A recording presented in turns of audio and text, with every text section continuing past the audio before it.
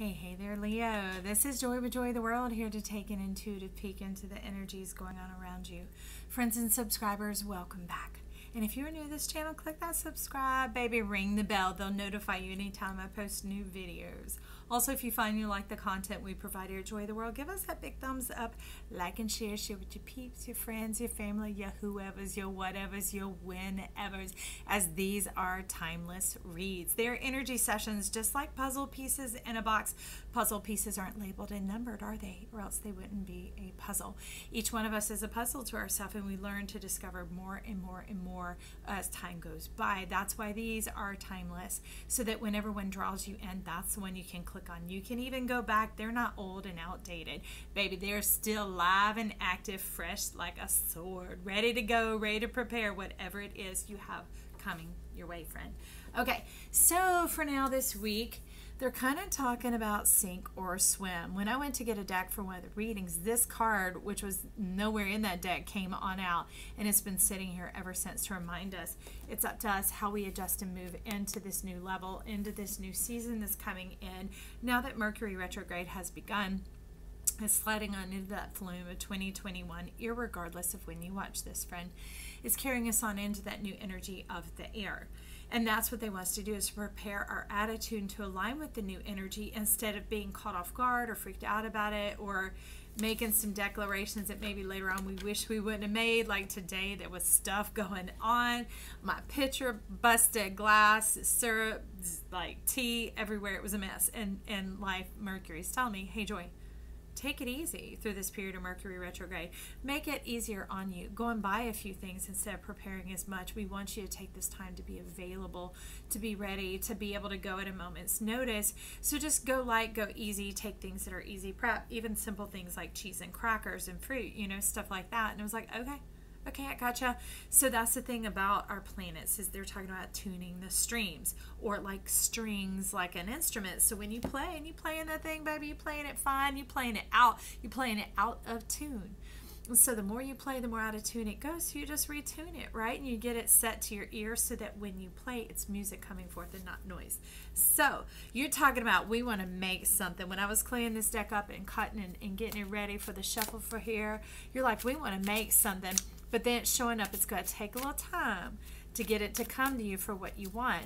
And that's the thing, is it doesn't necessarily mean like calendaric time. This is more almost like a point of investment time. Like, do you want to take the few minutes to meditate right now today, or do you want to wait 3 more weeks? Okay, I see you. You're like, you know, if you want a clean car, you're going to go clean it now, or are you going to wait 3 weeks? What you going to do, baby? What you going to do? Because the clock is going, the wheel is turning. They're like, we're waiting on you. Because a lot of the wheels, I love it. They're more of an illustration of work and rest, work and play, that type of energy going on.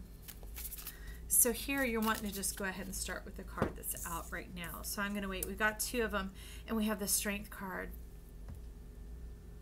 So you're talking about standing up for yourself here, and standing up to yourself, really, which would make sense when you're talking about time and the discipline thing, I'm kind of hearing. Because Leo, you love passion. You want to be led by passion, by excitement, by things causing that catalytic spark of motivation, that type of thing. But kind of the humdrum of like routine and that sort of stuff, you're not so much, if you're Leo's sun especially, you're not so much. You're like, I want to feel it. I want to feel it. It's kind of that power of the heart, the fire of the heart, right? The hearth in the home. It's got to have meaning. It's got to have purpose. It's got to have some reward up in there. But it's been choking out for a minute. You had some things wrapping you up that didn't need to be keeping you tied up. Some investments that need to be let go of because they're really riding on your back, being carried by your energy. And so it's diverting and distracting you off of, even though they're humdrum, homey, hearth type of things, that's coming with what has your back. Cancer has your back. It's the zodiac that comes before you, and it's what allows you and facilitates you to be able to step forward into the limelight, to be able to step forward so confidently and boldly.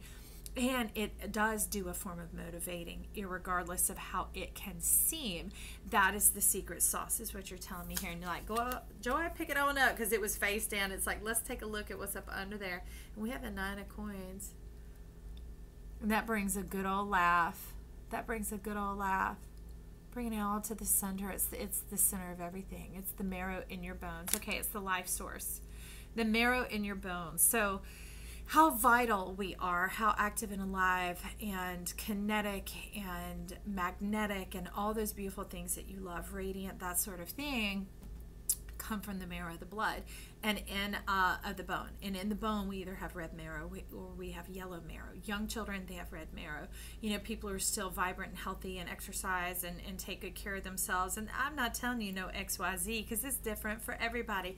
Whatever brings spice to your life and laughter to your face and joyousness and good rest, that is what is good for you, friend, okay? And it's not just things that go in your mouth, it's the things that come out of them too. It's the things that make you go, It's the things that you surround yourself with and the people you surround yourself. It's a way bigger of a scope. It's a life that's worth living, right? That keeps the marrow red, and it keeps everything turning and turning and turning over and producing and reproducing as it should. It keeps it humming and drumming, bay, bay. And you like, zoom, zoom, speak it up, Joy. And I'm like, right. And now you're giving it the hand. You're like, woo, woo. Well, we don't want to be yellow fella, because yellow fella is something that has had the life sucked out of it. It's often found in the state of people who are going through cancer. And so it's in an unhealthy state of feeding something that doesn't belong to you. It doesn't belong in your body. It shouldn't be here. And sometimes it should have gone a long time ago. But some form of trying to protect yourself forms up around it to protect you from it, but then because it never goes, life begins to try and continue on and to feed that. So then life support is set up to the very thing that you were trying to protect yourself from, but it's now being fed through it. And you like, look it up, Joy, look it up. What are we looking up? What do you want to look up? You want some Mary L on this? Okay. Let's get you a little Mary L on this. Let's see why you stopped. And pardon y'all if y'all hear all the rum, rum, rum, rum. They are working on the roof after Hurricane Sally. And it is loud and noisy. So I'm trying to make these as fast as possible, short and sweet. And let me turn this light down a little bit, because talk about a headache. Whew. All right, baby. Thank you. I've had a brain injury, and I tell you, it has not been fun learning to navigate these highways and byways. So along with this, we have the Two of Swords, but this is really stepping into the transformation. It's not about a choice or a decision between anything. Remember, sink or swim? Well, I'll tell you the answer. You got to get in the water to swim, baby. You just don't have to go all the way down to the bottom to make the most of it. And that's the unifying of the mind, coming into the whole mind. No longer playing through the poles of it, of the angel and the devil on the shoulder, what's good or what's bad, or will this be good for me, or will that be worse, or, you know, light and dark, good and evil, that type of thing, because that is a bunch of chatter, and that can be the very thing that was distracting you and winding you up and choking you out and building its life off of you. Drain and draining. Okay, so this really has to do with the and, just as this does. See, it's not that or that, it's here. And that's what begins to awaken you and to draw you out of the depths, draw you into your conscious mind, into your ability to choose and to live, not based on the past, not based on how things were, not based on the before or what you've learned about yourself through others, but really coming into the truth of who you are, because you keep bringing up the wheel and the harnessing of it to take yourself and carry yourself forward into the power of who you are. That was very much a Leo Paul. Let me put that down. Let me put it away. But you're talking about bringing it together, because you got to have the wings on both sides to fly. You've got to have the wings of your mind. There's a bone inside the brain that has to be level and even, or otherwise you have tremendous pressure, vision issues, blood pressure issues, such and so. But you're talking about getting to the heart of the matter, getting into the center, now that you know that you can unify them and marry them together and take the best of both and carry it forward. There ain't no shame in that. You know, somehow we're taught to think that if we make it good or easy or delightful or wonderful the way we like it, that we're like doing something wrong or doing something ugly or doing something nasty or cheating somebody or whatever. You know, if it's innocent, pure, and coming forth from your heart, and it brings you delight and joy and rest and peace and all those beautiful, juicy, delicious red marrow in your bones sort of things, do it, do it, do it. Okay, Leo. All right. Trying to get some runes, and y'all like, get out the way, Joy, get out the way, just pick the cards up and let us read. I love it. How's it like that? Okay, so this, when the two come together, you're completing a circuit. That's the heart of the matter. So you're talking about the circuit being your heart, the circuit being who you are, being connected to yourself, both sides as one, because you need both the negative and the positive side of the battery in order for it to operate, and both have to be plugged in and connected. You can have the finest car in the world, you can have the greatest equipment on in there, but if that battery is not powered, yeah, because it's making my nose itch, if it's not powered up, you aren't going anywhere. And what's the point of all that anyway? So you're saying electric connection is key. Boogie, woogie, woogie. And this F is for fine, because you fine, baby. If you didn't know it yet, Leo, you are fine. And I love you, and you're fantastic just the way you are.